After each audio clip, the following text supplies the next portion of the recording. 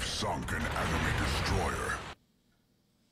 Hey team, it's Ripper here. Hope you guys are doing fantastic. So I'm going to do a video about anti-aircraft. If you're a CV hater, watch the video. If not, if you love CVs, watch anyways. Maybe you'll learn something from it. But if this is more primarily focused on the anti-aircraft, I think one of the comments said that, hey, you think AA is trash and you're just a hater. I was like, well, no, not really. I just think that, you know, having watched a lot of YouTube videos on World of Warships, I think the idea of anti-aircraft fire is kind of interesting topic because it's automated, first of all, right? You have no control over the anti-aircraft other than the way your ship is built and how you build into it. And so I'll show you some of the builds. We'll even do maximum builds of the ship. And then the only other thing you can do is hit the O button and maximize focus fire or focus strength on one side of the ship. So I'm like, okay, there's nothing more I can do. I can't aim the guns. I can't aim more accurately to shoot the guy down. So really, this is kind of one-sided where the CV player can actually first of all, it has an airplane that moves faster as like a missile, can actually maneuver and refine their targeting systems better than I can as a slow-moving ship across water, as opposed to an airplane which dominates the skies can actually shoot and eliminate the destroyer better. So one of the comments had asked me, what can I do to be a better destroyer player to avoid CV fire or mitigate it? Honestly, as much as I can try to show you it, it's really just luck. I mean, there's nothing you can do because you're a slow-moving destroyer that can only maneuver at so many speeds. You're limited by the mechanics and the physics of water and how the destroyer moves. It's a big ship. It's hard to move. But an airplane is small, nimble, fast, and accurate, as well as dropping ordnance that can be more precise. So for me to try to, you know, show you how to mitigate that is kind of moot because the CV player has an advantage of controlling the aircraft, as I only have control of maybe automated anti-aircraft guns, so I can't do much. But why not try to see what can we do to shoot down as many planes as possible and do a couple juke maneuvers here and there at the very end. So that's all I can do. So let's show you too. I wanted to see which destroyer, since I'm a DD main, what destroyer. Now we can do more videos about, you know, cruisers and battleships later, but let's see what is the best anti-aircraft destroyer right now, because I know I can go in and cap and torp and gunboat and everything. That's easy, but let's see what would we do to be the best DD player for the given strength. So from tier 8 and tier 11, that's all I play. I don't play anything lower than 8. Most of the time it's 9, but we just ranked it right there at 8 and 11. And then, of course, we select every single destroyer possible in every category and hit the anti-aircraft button, hit the AA strength, and what comes up? RAGNAR. Yeah, I just did videos on RAGNAR, one of my favorite destroyers out there. Reason why RAGNAR does so well is because the DPM is great. The AA strength is obviously long range. It's got long DPS is only 39. Wow, I never saw it. Why is the AA strength 83 then? I'm not really sure. Medium range is where its bread and butter is at, but that means that the airplane has to get within 4 kilometers, and by the time 4 kilometers, so if you don't know the mechanics, I think a video best really good explains is Flamu and Flambast to do a really good job of talking about as soon as the airplane, let's say, enters the 6.9 kilometer ring, right? So plane flies 6.9 kilometers within your ship. That means the gun should start killing the thing, right? But no, it's not a video game reality aspect. It's triggering the system to actually start shooting at the plane. So by the time the computer and the system, the algorithm and everything processes correctly in the RNG, the plane has already traveled all the way into your maybe 6.5, 6.4. So by the time you actually start shooting, it's already almost in towards your ship and you're already started to die, you know? So this number is kind of, you got to take it with a grain of salt. So it's even with 6 kilometers, that means the plane will probably fly within 5.5 to 5 and start shooting you then. So you're already at a disadvantage because your guns aren't firing yet. So the problem with the RAGNAR, even though it says it's got an 83 strength, the long-range DPM compared to the Dalarna, and you notice this is the funny thing. Look, all the European DDs right here, 1 through 6 are all Europeans. I'll actually do another video on the Joshua Humphreys. I haven't gotten it yet, so I'll get that. Humphreys and see if its AA is better, but it's a super ship. Tier 11, not really fair, right? Dalarna, also not fair. It's a tier 11, but I digress. We'll try it anyway. See if they are the best AA platforms out there for you to use. But the problem right here is long range. I mean, it's only killing the guy. What is this? Long DPM. Long range or a continuous DPS, which is like damage per second, I believe. So you're only knocking up an airplane 39 points per second. Imagine like an FDR, Franklin Delano Roosevelt airplanes that are literally have 16,000 HP. imagine if you're only knocking 39 damage per second. That's nothing, okay? So, but look at the Dalarna. At least it's getting 210. That's a little bit better. Now, the damage for, let me see if I can scroll the screen over here. Yeah, so, ooh, did I do that correctly? Yep, my bad. It's just the way I set this up. But the AA strength here, 4 kilometers, and it's doing I don't know if you guys can see this, 378. Forgive me, I can't scroll over to the right based on my recording, but it's 378, just believe me. Hey, 4 kilometers, that means you're doing a little bit more damage at the Dalarna, but hey, the Ragnar does 669 at 4 kilometers, so the plane literally has to be on top of you and is already doing his bomb run by the time it's actually shooting 669 per second, so not the greatest. Let me cycle so I can see the flak strength here. Let's show flak strength. Flak strength is showing the Dalarna is at the highest at 93, so Dalarna is shooting at 6 kilometers, 210. So it's got the best flak strength. So flak is those big bursts that you see in World War II. Go Google it and learn about what flak is. I mean, a shell fires up, it's got a fuse in it, explodes, and it's supposed to fire a shrapnel all around and hopefully destroy an airplane. It's got 6 flak clouds plus 3, so it's got one of the best flak strength right there. I believe it's a lot better. Flak count, also the Dalarna. And yeah, so literally the best AAA strength I'm seeing here is the Dalarna. So we'll try Ragnar. We'll try Dalarna. I think Dalarna has the best right now, followed by the Småland. I thought the Holland and Småland are kind of identical. So we'll try out one with the Småland and the Holland, see who has the better AA strength. We'll actually try to build into the AA strength and see if we can maximize the AA and see what it does. And we'll take a look at the video. And again, as well as I'll see other nations out there. The Joshua Humphreys of the American side. Apparently that's the best American destroyer for AA, and then followed by the Elbing. So Elbing at least is doable. Most of you guys can grind Elbing out in the tier 10. I have that ship, so that actually may work out. It doesn't do the greatest long-range DPS, so it's only got 4688, but it's still high up there for some reason. I don't know why. Oh, it's a short range. Short range has got the highest, so that's why it's ranked up there. And everybody else is kind of crap after that. So really, it's the European line that has the best AA. So let's take a look at how that actually pans out, and we'll take a look at the build. All right, so here's the first iteration of the Ragnar. Everything is the same. The only thing I changed is in Mod 6, which we'll look at, which will replace with the Auxiliary Armaments Modification 2, which gives you a little bit more explosive damage, more flak burst explosions, and a little bit more continuous AA, plus 15%. So we'll select that. Again, I'm just doing this for you guys to see. I'm trying to save money. I'm not trying to waste money here, and just switching the builds around. Now, this is the basic Ragnar build that I normally do, and it should be decent enough for the gun build. The gun builds alone should be enough. There's not much AA you can build into this other than the gun builds already. Right there, you can see it gives you an extra explosion on the AA, and then, of course, the main battery AA specialist gives you plus 10%. Having the other one plus 15% AA damage, I mean, we could select that, but for sake of not spending all this doubloons and money, I think this is probably a decent build of what normally people may run. And here's kind of the statistics right here. Hit probability 4 kilometers, 100%. Probability pretty high up there, 846, and then the long range you can see 6.9 for 49. So that's as much as we're gonna get right there. As you can see, priority sectors 35%, continuous damage is 540.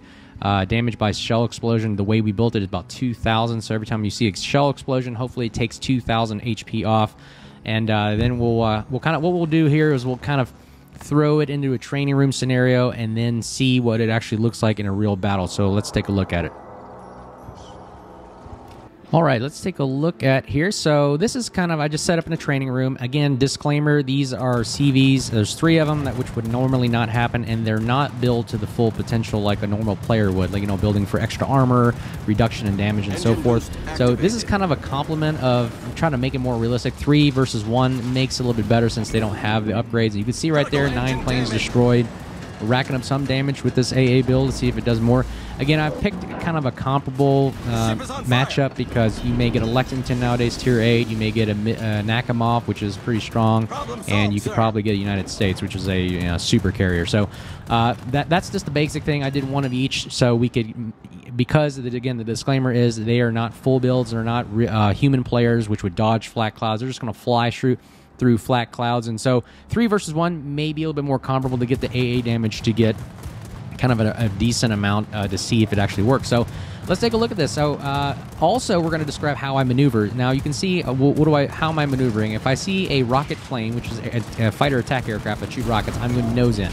That's the first thing you do to mitigate damage right there. See, I'm mitigating as much rather than taking a full broadside shot from aircraft. What you do is you look on your minimap. Okay, torpedo planes are coming at me, which means I got to turn away and become slim profile.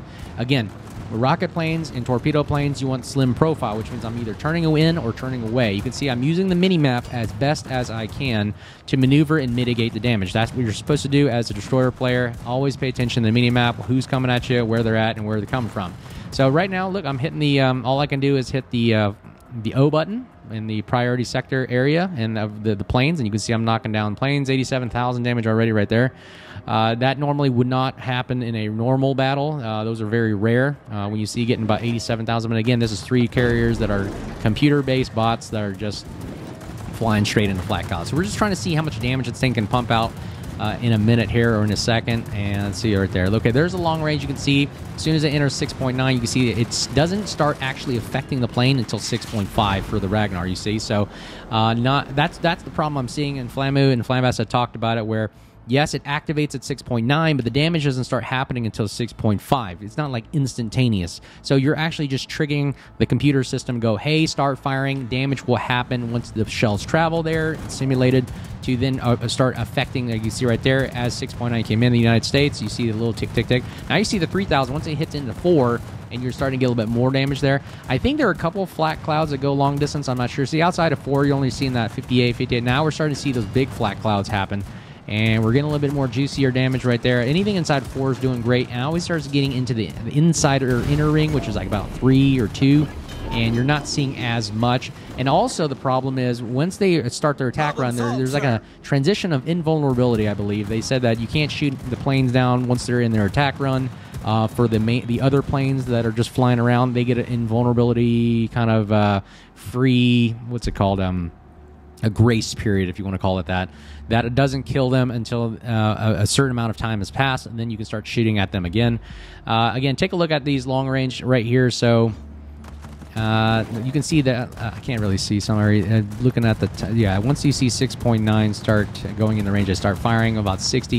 Yeah, a little chink damage here and there, and we're getting it. Once they get inside about 4.9, 4.5. I think there's a couple flat clouds that you see in there. Wow, look at all that damage right there. That's pretty nice. That's what you want to see in a game right there. That's what's supposed to happen. But again, these aren't built for the full modifications. Okay, so let's see here. United States is coming. I'm looking at the mini-map. United States is coming in that ring now. Once he hits the 6.9, okay, 6.9, and by the time C damage takes off, about 6.5 or 4 actually starts the damage. So about a half kilometer, 0.5 actually starts happening. Ooh, look at that, nice. If they fly right through that flat cloud, boom, you get about a couple thousand of damage right there. You can see there are a couple flat clouds with the way that we get the build there. So I'm not saying, see, there's like a 1 or 2 puffs there, which tells me that, hey, out to 5 to 6 kilometers, there is kind of a puff cloud that is there. So maybe there is something. I thought it was just at 4 kilometers, so I believe there is something. See, I'm only getting 59 damage at 6.0, 5.74 to... Okay, now we get a little puff cloud there. So I'm not really familiar as how or whatever the mechanics or the coding on this is. It just seems very random to me. I'm not really sure the programming. Maybe there's a better analysis of it out there. Let me know in the comments below. I'm always looking to learn. I don't know everything. But I'm just testing here and seeing what it does. Okay, he's inside. Look at that. He's in and only get 1,000 once he's almost... And he's already dropped his payload. So, I mean, it's almost too late and moot at that point. Maybe it's Wargaming's way of being fair for airplanes. Otherwise, we'd lose CV players everywhere, right?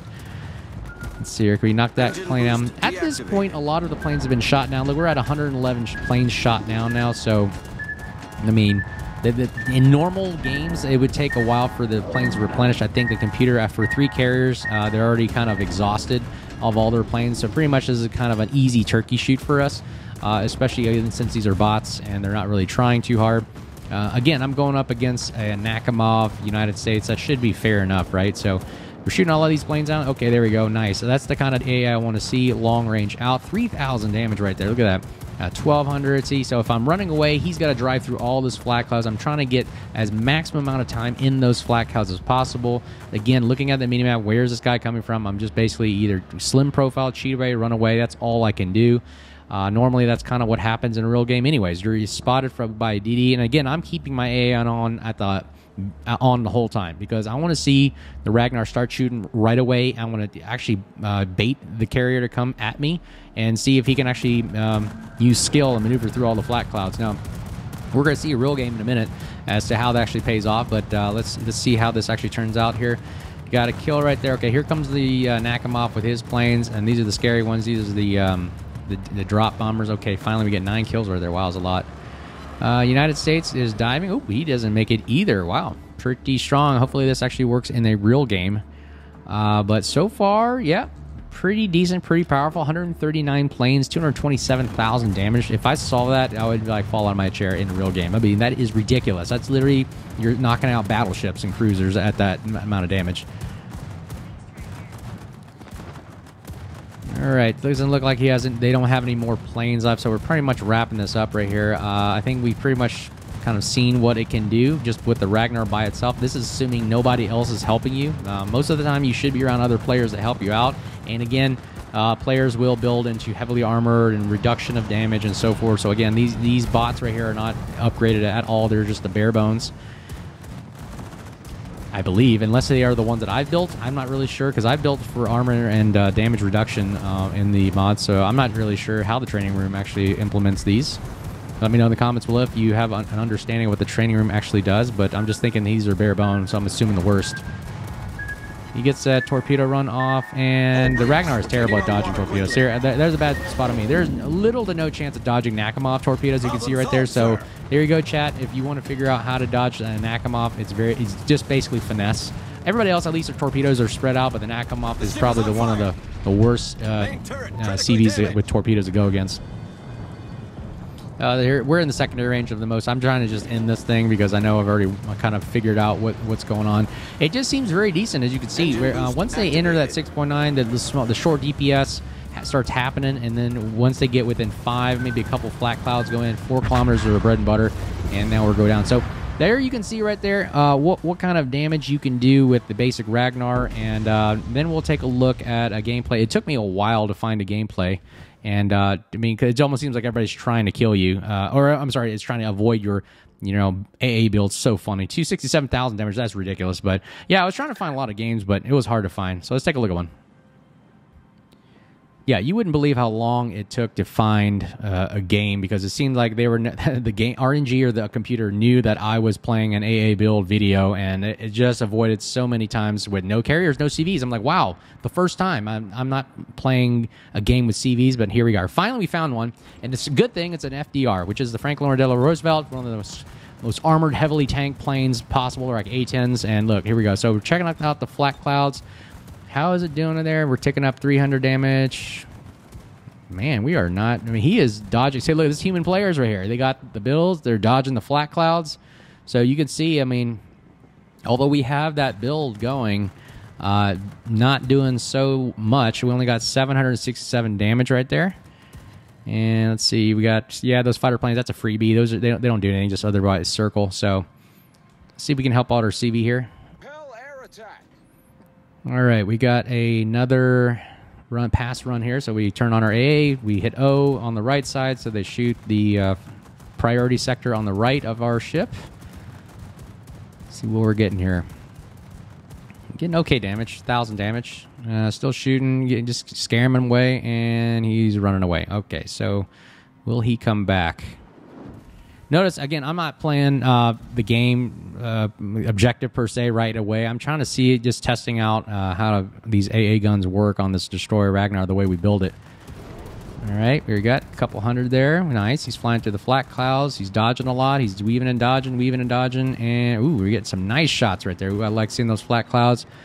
Blowing them up, blowing them up. Only got 1 kill. Did we get another one? See, there's that transition period, and we killed the last one, hopefully. Oh, that someone else got the kill. Anyways, that's just the FDR right there. I don't think that got much. That was, I mean, It's cool to build full AA build on some of these ships, but it's not really worth it. Most people don't build it that way, so I kind of build it in a comparable. Even though I said at the beginning of the video, hey, let's try to do max builds, sometimes it's just not reasonable because, look, most of the time the CV is not attacking you, so it'd be a waste of points. So let's take a look at another run. Okay, this is just me having fun shooting a gearing, whatever. And here you can see the mini-map. The torpedo planes are in, so AA is active. It's firing. Unfortunately, I was too busy shooting this gearing to hit the O button. But let's see, AA, we shoot one plane down. And let's see, what else are we doing? Yep, I finally activated there. Shoot another plane down. 11,000 damage. We're getting some nice damage up there. And that's pretty much it. And then for the rest of the game, I don't really engage the CV after that. CV was kind of focused on something else, so... All right, so let's take a look at another video. So now this time, this game was a lot better. We had a Nakamov, and he is just coming right at us. He's going straight for us. This is exactly what I wanted. Thank goodness found the game. And the game was actually pretty interesting. So hit the O button on the sector. We nose in for the C's drop. Those are the skip bombers. And, ooh, I still took a massive hit. So there's little nothing good, but it turns really slow. Those bombs just come in easy. If you haven't ever played a CV, it's easy to aim with those things. Just put the line on the CV and just click the button, and hopefully those things hit your ship. Looks like the Nakamov is hopefully coming back at us again. And we're getting some nice shots on the Schlieffen here, just having fun. Again, I have to play the game as well. I gotta help the team out here. I already got one kill. Do we get another kill? Yeah, cool. We got another. Oh, we get a smoke as well. All right, so we're in the smoke. We're firing for free here. We get okay at 5 kilometers. No, just not much damage. Here come the flat clouds. A little bit more damage, a little bit more, and about 700. Very good. And knocked out 2 planes. 11,000 damage. Again, not like the training room. I mean, again, the guys are building for their full maximum potential as well as, you know, the maneuvering. They're avoiding the flat clouds, so we're not getting the full actual numbers that we're seeing on the spreadsheet, but that's what we're dishing out, and whether they connect or not, it's just like I'm shooting here. I can know the numbers, the stats of how many shells are shooting every second, but if that damage is not hitting or connecting with the target, then obviously they won't count. I mean, what counts is what actually is registering as a hit and what's causing the damage. So, well, we'll see how we'll fast forward the video to get past this. All right, so we have, yeah, we're just shooting them Vermont, whoop-de-doo, and here we go. We got some torpedo bombers. So what do? Don't want to show broadside. I want to start nosing in, so I'm going to start doing a left turn here. Let's see, where is he? Yep, he's coming towards us. We'll hit the sector button. We'll do a left turn to slim profile, get slim profile. Again, look how slow it's turning. He's got time. He can figure this out. He's already within 3 to 2.5 now. He's going to do a drop. There we go. Here's that transition period, and we're getting the most of the kills at the very end there. Yay, we killed somebody, but man, that's how you dodge. That's the best way to mitigate. Again, if you see torpedo planes, nose in. Bombers, you go long, kind of keep that long profile, and of course, fighter planes, same. Go slim profile by turning into the actual aggressing planes and targets. So let's see where it goes from here. Do we get another run here? And oh, yep, skip bombers, very skip. So we got to basically nose into them, slim profile. We get the sector up. Priority sector on the left, and what are we getting here? 60 damage, 60 damage. We get a couple flat clouds there. We got 1 shot, 1 kill there. 800 damage there, very good. We got a couple, we killed 4. Okay, we're at 27,000 AA damage, so not the greatest, but it's something. This game was really close, by the way. We were chasing the CV, and our guns just do nothing to his armored deck. Not really fair, in my personal opinion, but there's nothing I can do as a destroyer player. And then this, the whole time, this is actually a good example of CVs versus DDs right here. So I am by myself, except for the Z-42 behind me, but I am literally taking the brunt force, and I am just, you know, priority sectoring and just shooting, doing the best I can, just letting the computer shoot the planes down for me. Nothing I can do here. I just maneuvering, mitigate the damage. Get nose in again on the skip bombers. I get 3 kills there. We're at 32,000, and this is pretty good right here because now the CV is just focused on us, exactly what we want. My shells are just going to non-pin. There's nothing I can do here. He's just got an armored deck. He's running away. He's slim profile, exactly what he's supposed to be doing. So here we go. We're shooting more planes. He's got his fighter jets going here, and they're just coming way too fast. And nose in. Let's see if we can mitigate as many rockets as we can. Oh, nice. We actually passed them. There we go. It was just too much for him. Actually, I don't think those are fighter jets. Maybe they're just the quick planes or fighter planes. Let's see here. Yeah, we're just going to shoot and wait for another run. We're up to 36,000 damage, and we take a hit from somewhere. I don't even know where that's from. Probably from the left, from the Moskva or something right there. So, yeah, we're getting shot at by everybody here. So we're just on the map, getting shot at, getting spotted at. We're just ringing a bell. Yep, and we mitigate. We only take one rocket there. That's good. So we're going to keep firing. One kill. Look at that. My team's actually coming back. We were down so bad, and now we're actually coming back. It was a pretty interesting game. Let's see here. Nakamov, draw skip bombers again. There's nothing more I can do other than nose in and mitigate the damage this best I can. I got the priority sector up. Again, this also takes into account that my AA guns have been damaged as well. I think I went down from 90 to 80%, so a lot of my AA guns are being damaged, so we're not getting the full effect. But we got 6 planes knocked there. We're at 51,000 damage, so 51,000 damage in planes. That was as best we could do, and all I could do after wave of planes, that's all I could do. I did the best I could, but I was getting shot at the same time, so yeah, that's all we could do. And this game was actually pretty interesting. It turns out to be a loss, actually, so we actually almost came back. But let's take a look at how the Z42 does against his. If you were looking at AA, might as well look at the Z42, which does not have very good AA either. So all they can do, all he or she can do really is just pop smoke and just pray for rain, and hopefully that the carrier passes. He gets a kill on the Moscow that was shooting us, and thank you for avenging my death. And now it's your turn to play with the carrier. So, see, this is all his defensive weapon is really just duck and hide, kind of like submarine style, where you just go underwater and hide. And this is just giving its own personal smoke screen, a little kind of its own cover, a man-made cover. He drops airplanes across the Z42, and there's really nothing you can do there. And then is he going to come back? No, he's got planes. No, he's probably going to attack somebody else. Okay, so, yep, here come the plane torpedo bombers right there. There's that Nakamov spread right there. He dodges it. Oh, no, actually, he took one. See, those are hard to dodge, but if you actually drive into them, they don't arm until a certain period of time. You can knock them out before they actually arm. And now he's going to have to deal with the fighters. Again, he's doing exactly what you're supposed to do. Go nose in and avoid the rockets as best you can. Slim profile, slam on the brakes. There you go. See, that's how you're supposed to dodge them. I mean, this is a great video to show you techniques to how to mitigate damage from a CV player. But unfortunately, at the end of the day, the CV just got to get it right one time. We've got to miss a bunch of times, but the CV player, he can miss as many times as you want and try again, right? So he drops the planes over here, perma-spotted without smoke, and now you're pretty much just lit up like a Christmas tree, and now he gets a nice, juicy run on him again. Again, this was a cool game because it was an almost good comeback. Unfortunately, I had to die because I was just spotted from the moon and getting shot at from a Moskva. And Ragnar is huge. It's like a cruiser-size kind of style build, and it's easy to hit. And let's see here. Game is about to end. Yeah, and yeah, that's the AA. He's not really doing much other than the fighter planes. I mean, he survived. And ooh, will he get a blind shot? Oh, yeah, that dispersion was just good enough right there. Oh, well. Anyways, that's the game right there. Let me know what you think in the comments below. How is the Ragnar build for anti-aircraft, and what do you think about it? I think it's one of the best builds right now for me. I like Ragnar, very powerful ship, good in clan battles, good in competitive, good in ranked. Very, very good in randoms, as you can see with the guns being able to just destroy and bully, you know, not only the cruisers but destroyers, destroyers, but not that, but also cruisers as well. You can see right, the 31 planes shot down, 3 kills, 123,000 damage. We'll take a look at the damage we did on the aircraft. Again, I really like the Ragnar. Number 1 in the team. Look at that. Because all the planes I was shooting down. 31. I mean, when you really are on a mission to hunt planes down, that's what you're doing. You can accomplish that. So you just got to have a goal and a mission. Nakamov also in there. CV players getting all the glory. Yeah, 52,000 damage on aircraft. That was pretty much almost half of what the damage I could have done with my guns. And that's all I could do right there. So let's take a look at the build that I had for that previous match right there. As you can see, just like we had planned on slot 6, focusing on the anti-aircraft. And yeah, you get those extra number of explosions produced by AA defense for that one, and continuous damage plus 15%. And of course, the only thing I can really do, I could go for longer range, which gives that extra, 15% in damage.